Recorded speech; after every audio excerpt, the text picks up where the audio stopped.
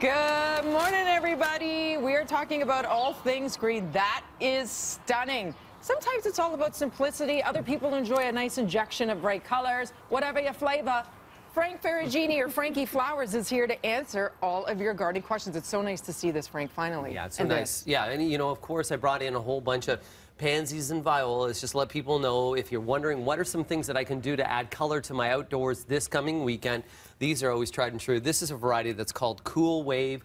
Cool Wave is a trailing pansy, so in your front pots, your containers, fantastic. A little bit more heat tolerance, so it's going to last a little bit longer through the summer season as well. Let's get right to it. Yeah. Up first, we've got Sue Ann at SueAnn0001. Good morning, Frankie. Morning. Is this weekend a good time to plant grass seed? Yeah, I'm getting that question a lot. So everybody's noticing some of their damage that they have out there in terms of their lawns. Grass seed needs a soil temperature. So this is going to sound like a little bit of a science lesson, but it needs a soil temperature of around 17 degrees. That's when it germinates the best. So this weekend is a little bit early yet for grass seed. Let the temperatures warm. Right now is a great thing to do is to rake the lawn, maybe put down some corn gluten for weed prevention, and at the same time, some of those broken branches and things, leaves, get the leaves off the lawn. Okay, so it's time to clean up a bit. Yeah. Maggie May from Maggie Muskoka says, I need to buy grass seeds that will grow in shade of tall white pine trees near Barrie. Any suggestions for that? So there is a dense shade that you can get, a seed that's for dense shade. So you want to make sure you get a seed formulated for shade. The next thing is underneath the pine tree, those needles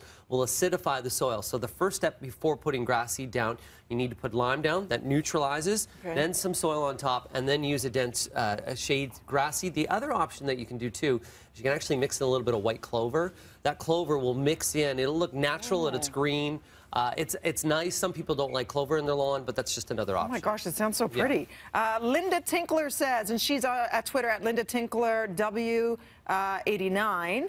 Hi, Frankie. I've got small tangerine trees in my home growing. When can I plant them? That's so pretty and fresh. Yeah, so that smell of citrus is great. It's a tropical plant that cannot take any of Jack Frost.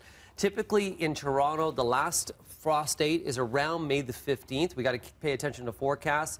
But I would say after the 24th of May is your safest bet to put it outdoors. When you're moving outside, put it in a shaded location first so it can adjust to light levels, then into full sun. If you put it right into full sun, it'll shock it and burn the leaves that are on it. Okay, see, I listened to you, Frankie. Yeah. This one's from Facebook. Rosemary says, wondering if you can give me some suggestions for plants that would grow and cover up my neighbor's ugly fence. Yeah. They won't, maybe I shouldn't have said her name. They won't. Whoops. Well, you provided your name. Sorry. Yeah, there you go. She says they won't even paint it. So in terms of coverage for a fence, there are many climbing vines that you can use. And probably the fastest growing climbing vine is Virginia Creeper. Virginia Creeper will need for you to put maybe some chicken wire on that fence so it can have something to grow up and through. It grows nice and green during the summer season. In the fall, it's a nice vibrant red. It is an invasive, fast-growing vine. The downside of this is it can grow, if it's not kept under control, all over the place. Oh. So the other options that you can do for a vine as well is one that's called the five-leaf akebia, which is known as the chocolate vine. It has a slight fragrance of chocolate. It's also fairly aggressive growing. All the vines are aggressive growing. So as you go to plant it down, I would edge out in front of that fence. I put some stone down or a really good edger that's kind of going to keep it somewhat contained. Okay, yeah. Really good advice. Very Up next, fast growers. Donnie Jarvis says, hi, I've got a problem growing grass in my backyard. I want to throw a heap load of grass seed down. Any tips to help me?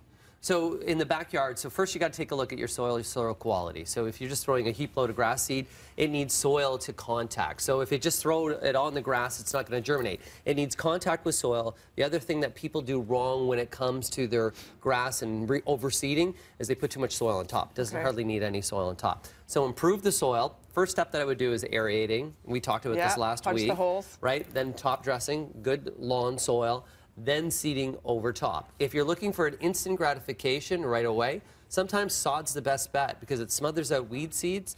There's also things like Easy Seed, which is good for patches. A lot of people right now have problems with dogs that are burnt. You got it. That's what's next, actually. Bernice says, I would like to know a good way to stop dogs from peeing on my shrubs and killing my shrubs, not so much the grass. Yeah, so with the grass, an Easy Seed you can use. There's even one that's formulated for dogs.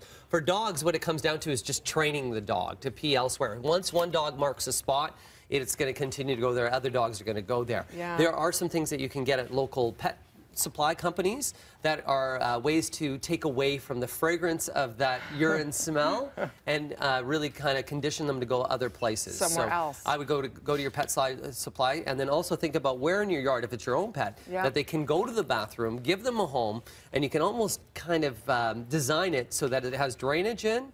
I've even seen people put a fire hydrant as a concrete fire hydrant with drainage underneath. Inside? And outside. Oh, outside. No, I was inside. Gonna say. Outside. It'll help out. Yeah. Frankie, also this weekend you're always out and about. You love meeting people. They come with questions. They sign books. Where are you at this weekend? Friday night I'm in Chatham. Saturday I'm in Barrie. Sunday I'm in London. When do you sleep? Everyone. But the London Home Show, noon on Sunday is going to be a great place. Noon and Friday night? Friday night Chatham. Time? And that's at the Glass House. That is happening, I think, at 7 o'clock, and then Barrie at 9:30 on Saturday morning. Okay, for all this info, check it out. FrankieFlowers.com. FrankieFlowers.com. Kev, over to you. Thanks, Frank.